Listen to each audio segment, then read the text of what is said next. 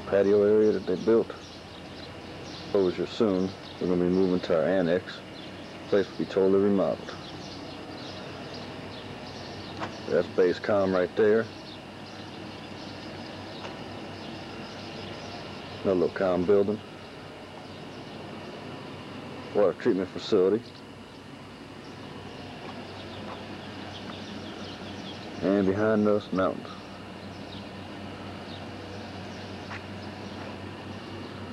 So it's cloudy, overcast, so you really can't see them too well.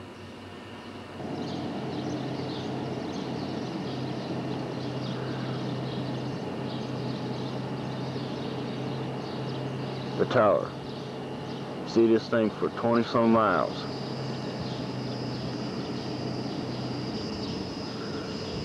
Those little buildings over there, that's ITT, that's the civilian contractors, CE and such.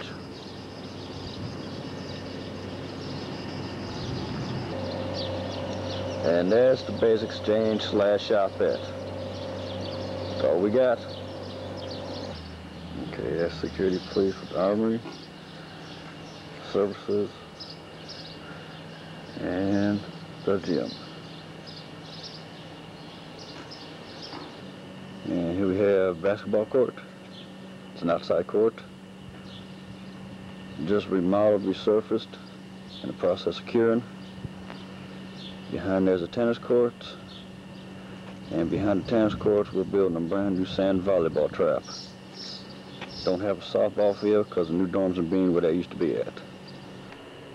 Box number 58, that's mine. These are the other dorms, call them NATO dorms. These are like where the senior NCOs stay at. Laundry.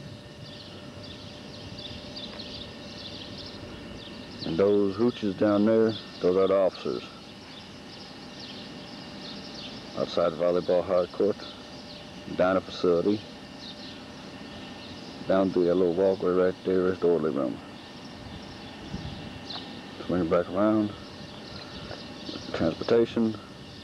And behind transportation is the post office.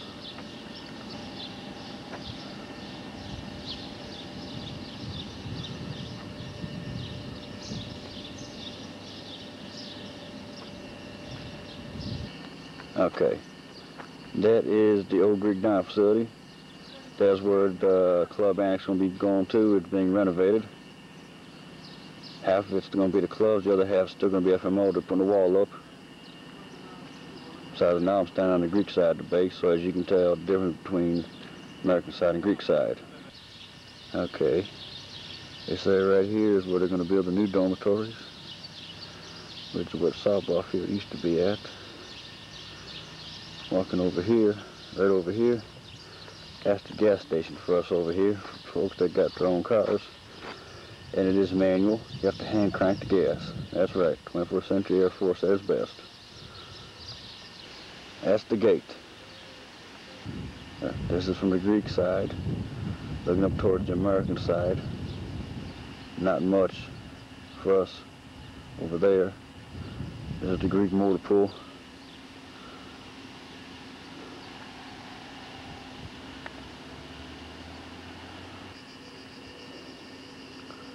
And I'll be traveling down this way.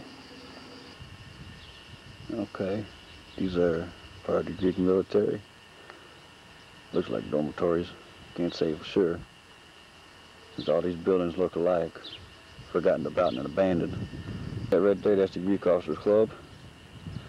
We can go in there. Of course, we got to pay in Greek money, which is drachma, and I guess the drinks are real cheap in there, but it's rare that we go in there. Probably going to be using that for our 4th of July holiday, though.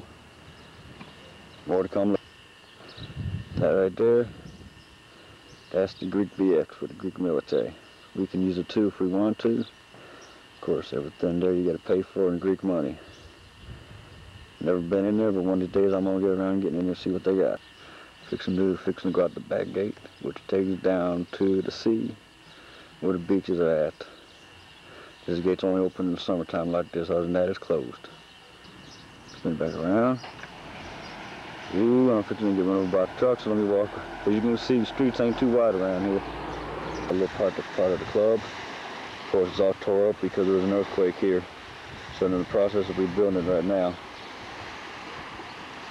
Alright, that's some of the damage that was done by earthquake. That should have been up and level. It dropped about 2.5 feet.